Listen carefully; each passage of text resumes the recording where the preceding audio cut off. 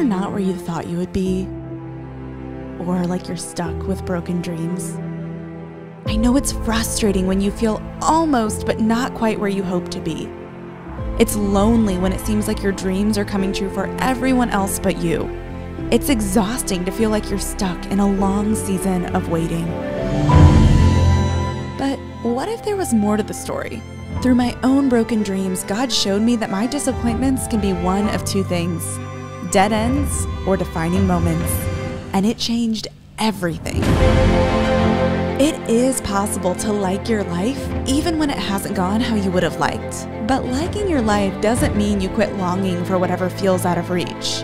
It simply means you learn to sit with the tension of both disappointment and possibility.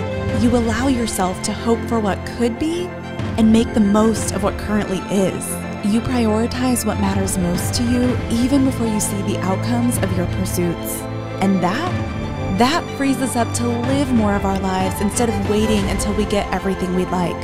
So if you're ready to rediscover what matters most to you, revive your weary heart in the midst of broken dreams, and restore your faith in the unknowns and in-betweens, this is for you.